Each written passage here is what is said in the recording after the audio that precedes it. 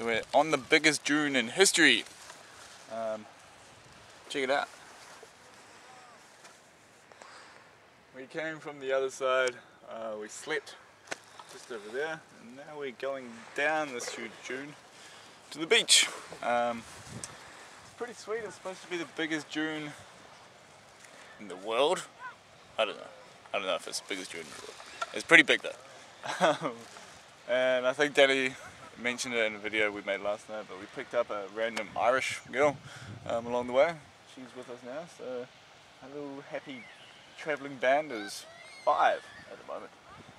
She's going to follow us to Bayonne. But we don't know really how we're going to get to Bayonne now, because our big plan was to jump on the GR8.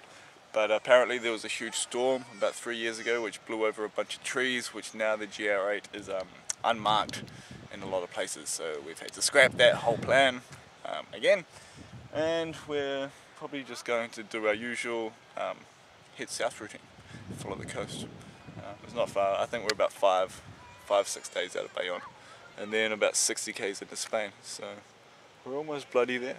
It's going to be fucking awesome when we get there.